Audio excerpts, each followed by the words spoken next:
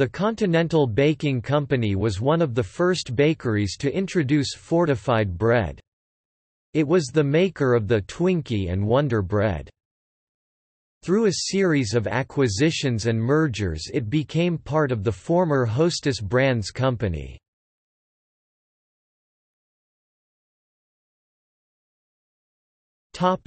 History. The bakery was founded in New York City by Robert Boyd Ward in 1849 as the Ward Baking Company. In 1921 William Ward, the grandson of Robert, took over the company. He renamed it the Continental Baking Company in 1925. Continental Baking acquired the Wagner Baking Company in Detroit, Michigan. In 1925 bought Taggart Baking Company, the maker of Wonder Bread, and become the largest commercial bakery in the United States. Twinkie snack cakes were invented in 1930 in Schiller Park, Illinois, by James Alexander Dewar, a baker at Continental Baking Company.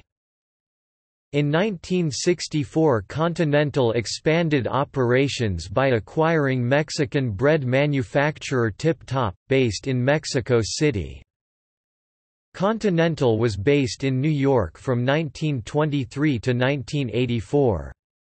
It also had its executive offices in Hoboken, New Jersey.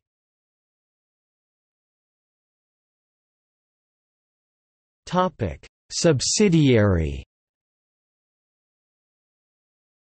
It was purchased by ITT in 1968, then sold to Ralston Purina in 1984. It was purchased by Interstate Bakeries Corporation in 1995. The combined company was rebranded Hostess Brands in 2009.